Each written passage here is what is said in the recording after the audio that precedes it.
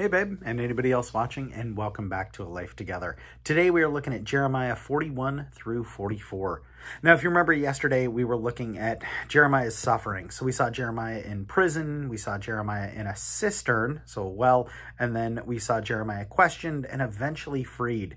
So a lot there, and not a great time for him. Beyond that, we also saw the fall of Jerusalem and then the plot of the assassination of Gedaliah. And that's exactly where we're picking up today.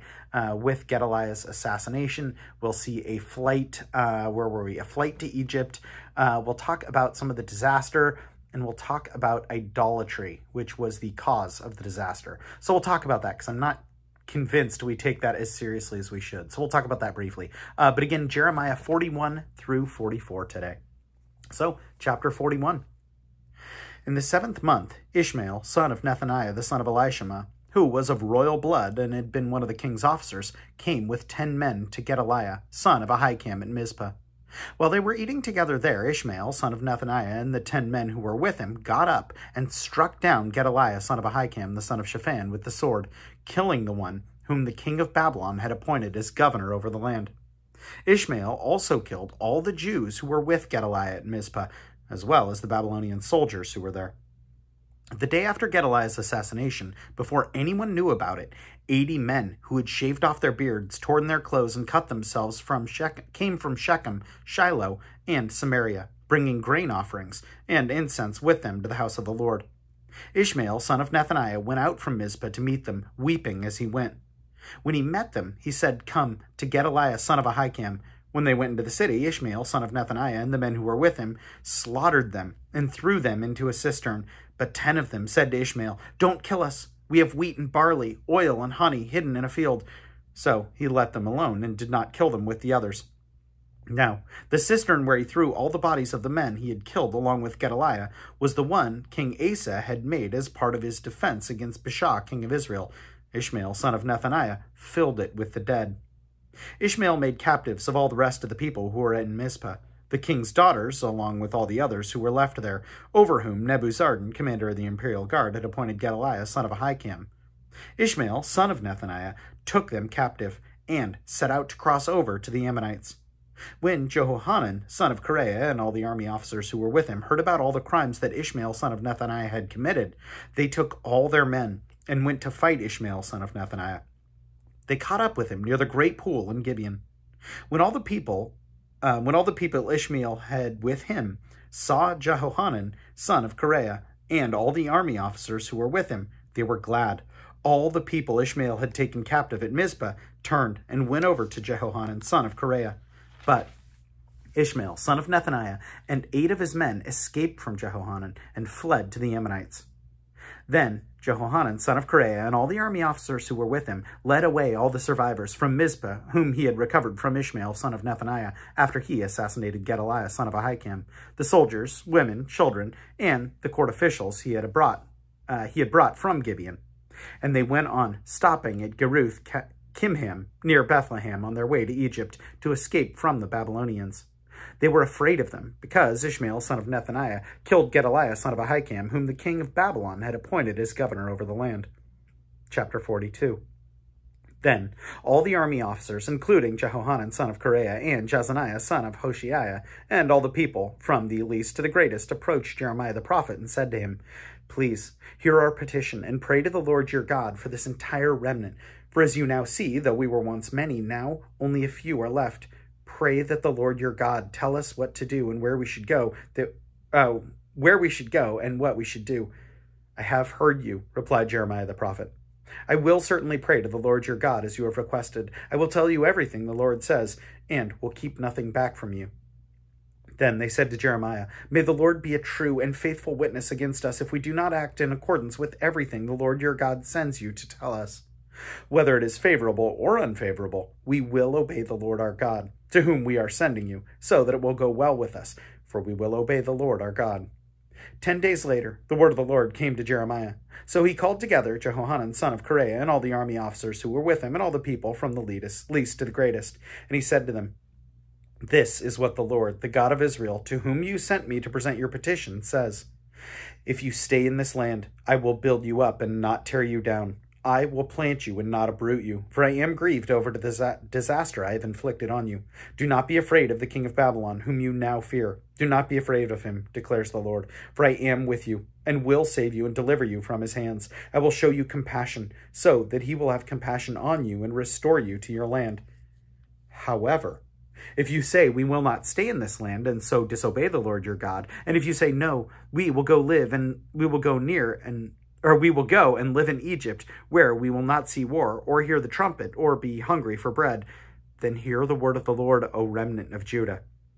This is what the Lord Almighty, the God of Israel, says. If you are determined to go to Egypt, and you do go to settle there, then the sword you fear will overtake you there, and the famine you dread will follow you into Egypt, and there you will die. Indeed, all who are determined to go to Egypt to settle there will die by the sword, famine, and plague. Not one of them will survive or escape the disaster that I will bring on them.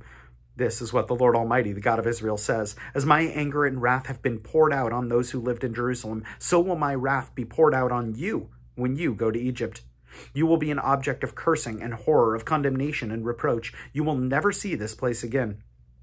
O remnant of Judah, the Lord has told you, do not go to Egypt. Be sure of this. I warn you today that you made a fatal mistake when you sent me to the Lord your God and said, pray to the Lord our God for us. Tell us everything he says, and we will do it. I have told you today, but you still have not obeyed the Lord your God and all that he sent me to tell you. So now be sure of this. You will die by the sword, famine, and plague in this place where you want to go to settle. Chapter 43. When Jeremiah finished telling the people all the words of the Lord their God, everything that the Lord had sent him to tell them, Azariah son of Hoshea and Jehohanan son of Kareah and all the arrogant men said to Jeremiah, you are lying. The Lord our God has not sent you to say you must not go into Egypt to settle there. But Baruch son of Neriah is inciting you against us to hand us over to the Babylonians, so they may kill us, or carry us into exile to Babylon. So Jehohanan son of Kareah and all the army officers and all the people disobeyed the Lord's command to stay in the land of Judah. Instead, Jehohanan son of Kareah and all the army officers led away all the remnant of Judah had come back to live in the land of Judah from all the nations where they had been scattered. They also led away all the men, women, and children, and all the king's daughters whom Nebuzaradan, commander of the imperial guard, had left with Gedaliah son of Ahikam, the son of Shaphan, and Jeremiah the prophet, and Baruch son of Neriah. So they entered Egypt in disobedience to the Lord, and went as far as Taphanes. In Taphanes the word of the Lord came to Jeremiah. While the Jews are watching, take some large stones with you, and bury them in clay and brick pavement to the entrance of Pharaoh's palace in Taphanes. Then say to them, this is what the Lord Almighty, the God of Israel, says. I will send for my servant Nebuchadnezzar, king of Babylon, and I will set his throne over these stones I have buried here. He will spread his royal canopy above them. He will come and attack Egypt, bringing death to those destined for death, captivity to those destined for captivity, and the sword to those destined for the sword. He will set fire to the temples of the gods of Egypt. He will burn their temples and take their gods captive. As a shepherd wraps his garment around him, so will he wrap Egypt around himself and depart from there unscathed. There, in the temple of the sun in Egypt, he will demolish the sacred pillars and burn down the temples of the gods of Egypt. Chapter 44. This is the word that came to Jeremiah concerning all the Jews living in Lower Egypt, in Migdol, Taphanes, and Memphis, and in Upper Egypt. This is what the Lord Almighty, the God of Israel, says. You saw the great disaster I brought on Jerusalem and on all the towns of Judah. Today they lie deserted and in ruins because of the evil they have done. They provoked me to anger by burning incense and by worshipping other gods that neither they nor your fathers ever knew. Again and again I sent my servants, the prophets, who said, do not do this detestable thing that I hate. But they did not listen or pay attention. They did not turn from their wickedness or stop burning incense to other gods. Therefore my fierce anger was poured out and rage against the towns of Judah and the streets of Jerusalem, and made them the desolate ruins they are today. Now, this is what the Lord Almighty, the God of Israel, says. Why bring such great disaster on yourselves by cutting off Judah and the men and women and the children and infants, and so leave yourselves without a remnant? Why provoke me to anger with what your hands have made, burning incense to other gods in Egypt, where you have come to live? You will disobey yourselves and make yourselves you will destroy yourselves and make yourselves an object of cursing and reproach among all the nations on earth. Have you forgotten the wickedness committed by your fathers and by the kings and queens of Judah, and the wickedness committed by you and your wives in this land of Judah and the streets of Jerusalem. To this day they have not humbled themselves or shown reverence, nor have they followed my law and the decrees I set before you and your fathers. Therefore, this is what the Lord Almighty, the God of Israel, says. I am determined to bring disaster on you and to destroy all Judah. I will take away the remnant of Judah, who were determined to go to Egypt and settle there. They will all perish from Egypt. They will fall by the sword or die from famine. From the least to the greatest, they will die by sword or famine. They will become an object of cursing and horror, of condemnation and reproach. I will punish those who live in Egypt with the sword, famine, and plague as I punished Jerusalem. None of the remnant of Judah who have gone to live in Egypt will escape or survive to return to the land of Judah, to which they long to return and lived. None will return except a few fugitives. Then all the men who knew that their wives were burning incense to other gods, along with all the women who were present, a large assembly, and all the people living in Lower and Upper Egypt, said to Jeremiah, We will not listen to the message you have spoken to us in the name of the Lord. We will certainly do everything that we said we would. We will burn incense to the Queen of Heaven and pour out drink offerings to her, just as we and our fathers and our kings and our officials did in the towns of Judah and in the streets of Jerusalem. At that time we had plenty of food, and we were well off and suffered no harm. But ever since we stopped burning incense to the Queen of Heaven and pouring out drink offerings to her, we have had nothing, but have been perishing by the sword and famine. The women added, When we burned incense to the Queen of Heaven and poured out drink offerings to her, did not our husbands know that we were making cakes like her image, and pouring out drink offerings to her? Then Jeremiah said to all the people, both men and women, who were answering him, Did not the Lord remember and think about the incense burned in the towns of Judah and in the streets of Jerusalem by you and your fathers, your kings and your officials, and the people of the land? When the Lord could no longer endure your wicked actions and detestable things you did, your land became an object of cursing and a desolate waste without inhabitants as it is today. Because you have burned incense and have sinned against the Lord and have not obeyed or followed his law or his decrees or his stipulations, this disaster has come upon you, as you now see. Now, Jeremiah said to all the people, including the women, Hear the word of the Lord, all you people of Judah and Egypt. This is what the Lord Almighty, the God of Israel, says. You and your wives have shown by your actions what you promised when you said, We will certainly carry out the vows we made, to burn incense and pour our drink offerings to the Queen of Heaven. Go ahead, then. Do what you promised. Keep all your vows. But hear the word of the Lord. All Jews living in Egypt, I swear by my great name, says the Lord, that no one from Judah living anywhere in Egypt will ever again invoke my name or swear as surely as the sovereign Lord lives, for I am watching over them for harm, not for good.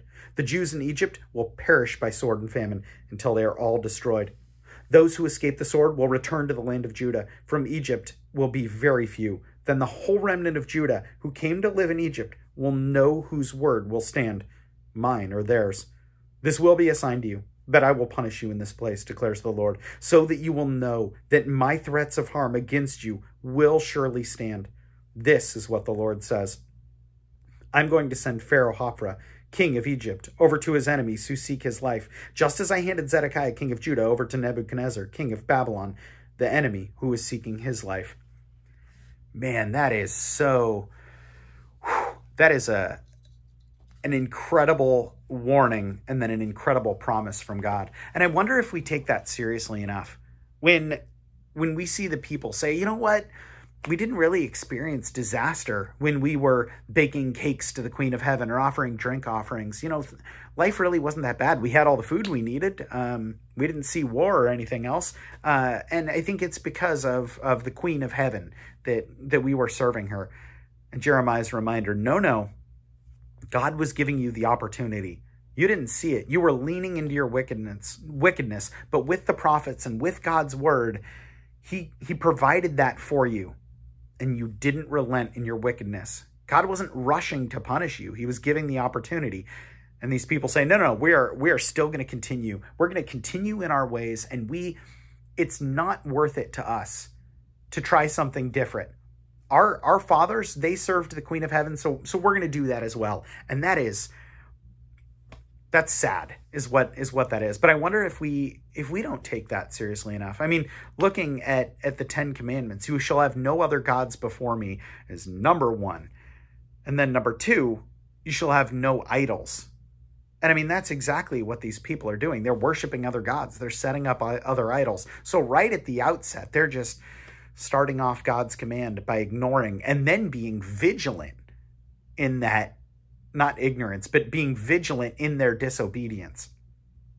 And I worry that on some level, we may not expressly say, oh, you know, I put this other God above God, or, oh, this is an idol and set it up in my house as believers.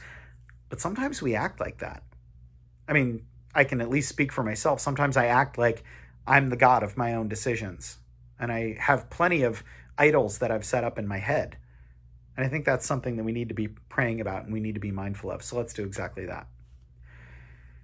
My God, we thank you for your patience. Your word is law, God, but we can also be assured that your word will take place and that you are not rushing for judgment, Lord, but you give proper warning. And we thank you for it, Lord. Lord, help us to take your word seriously. Help us to take you seriously, to not put anything else above you, and to recognize that not even ourselves are to be above you, God, especially not ourselves. Lord, help us to align our lives properly with you, that we may honor and glorify you in everything we do. Once again, Lord, we thank you so much for your patience and your love and your grace. And it's in Jesus' name we pray. Amen. Well, that is about all I have for you today. As always, know that I appreciate you. Wife, appreciate you tons. And I will plan on seeing you tomorrow. Have a good one.